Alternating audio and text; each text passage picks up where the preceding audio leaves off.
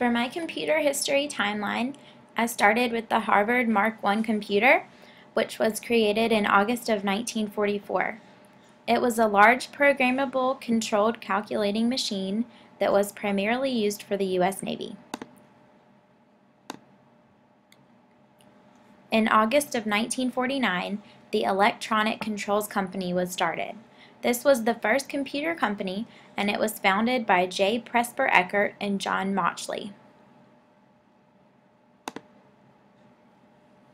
In January of 1975, the first portable computer was invented. It was made by the Altair Company. The first laptop computer was created on November 12, 1981. It was called the Epson XH20. Apple Macintosh introduced its first computer on January of 1984. It had a mouse and an interface.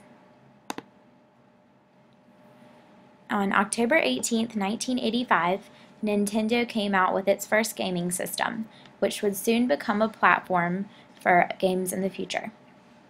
Microsoft Windows was introduced in November of 1985.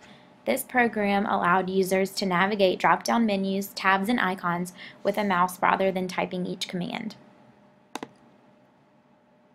The World Wide Web was introduced to the public on August 6, 1991. It was launched aiming to make information available at the fingertips of its users. In 1995, Java, Amazon, eBay, and Hotmail are founded. These websites were made to enhance users' internet experience by providing online shopping, email, and other services. My first computer experience was in 1997. I was in kindergarten and we went to computer class in our school's computer lab. I remember playing Jumpstart First Grade that taught us basic math skills and other ways to learn how to use a computer from a child's point of view.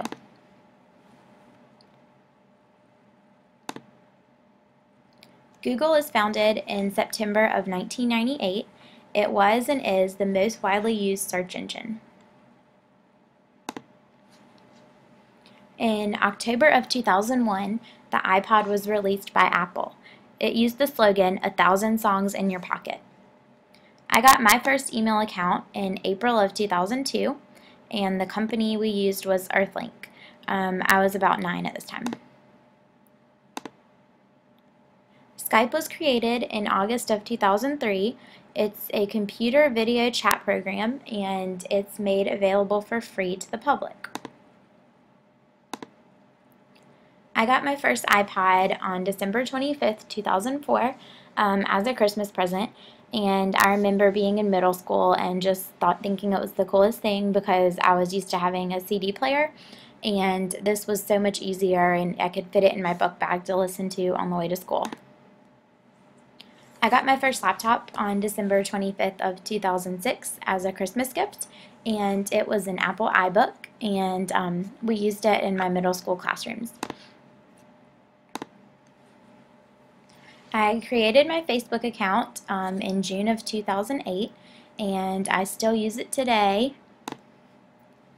And in January of 2010, Apple introduced the iPad, and since its release, several new versions have come out, and it's becoming more and more widely used.